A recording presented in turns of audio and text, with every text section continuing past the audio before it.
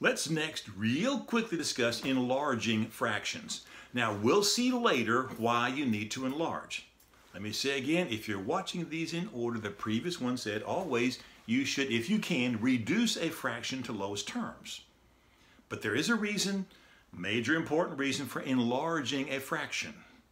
Well, here's how you do it, and you'll learn later when you're supposed to. Let's take this fraction 3/4. See, by the way, I recycle. I'm recycling the same pictures and the same problem over and over again. Isn't it great? Not wasting unnecessary ink.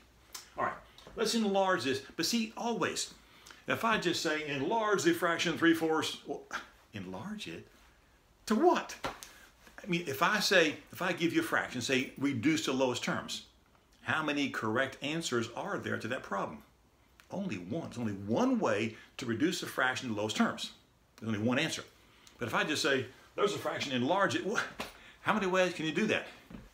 An infinite number of ways. So there's always, when you enlarge, and we'll see this later. I think later's down that way, okay? Later. When you enlarge a fraction, there's always some goal in mind. Well, let's give you some goal in mind. I'm going to enlarge this so that the denominator, the bottom number, is the number 16. So if I'm enlarging the fraction 3/4 to make the denominator the number 16, that means I'm doing what? The reverse of reducing. I multiply top and bottom by the same number. Well, what do I do to a 4 to convert him into a 16? Well, I multiply by 4. So multiply the bottom by 4. Ooh, I'm changing colors again. That's black. But the top demands equal treatment. I multiply the top by 4. Well, what's 4 times 4? 16. And what is it, the bottom? What's the top number? 3 times 4? 12.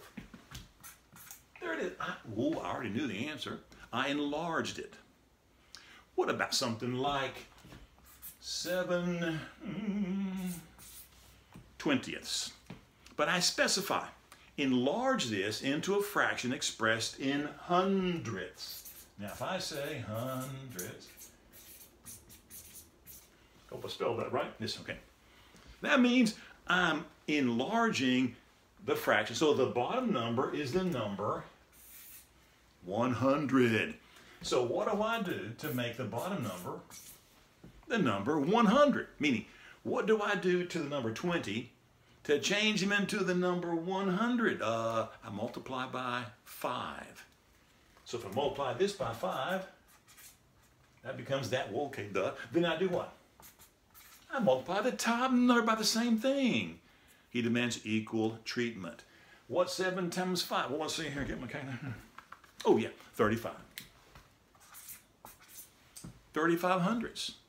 Now, just let me say this. If you were to get the number 35 hundredths on as a problem on the answer, an answer to a problem, you wouldn't leave it, you'd reduce it. But I'm saying there are other reasons, we'll see later, why you have to enlarge and leave it that way. So just put this topic on hold, know how to enlarge. We'll see later why you need and when you need to do this. One more, just for grins.